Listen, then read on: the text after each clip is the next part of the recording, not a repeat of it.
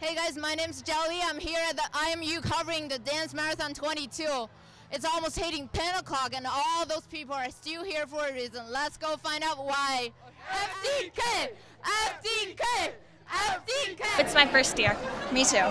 This is actually my second time with Dance Marathon. Just because it's so much more fun to do it with your friends and just having like people around to share this experience with is really fun. I got less scared of raising the money because that was why I didn't do it, but it was really easy and really fun. The newbies then share their tips for raising money. It was you just have to ask and it's kind of awkward, but everyone's always willing to donate, so it was. We actually went out together to raise money. Houses in a neighborhood in Cedar Rapids.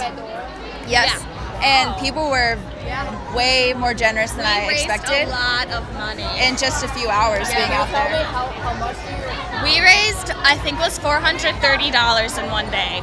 And that took us that took us 3 hours.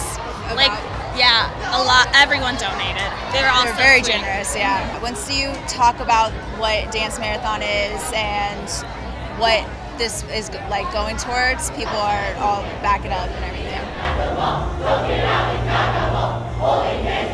Stay tuned to Daily Iwan TV for the next 21 hours. Reporting from IMU, this is Jelly, Daily Iwan TV.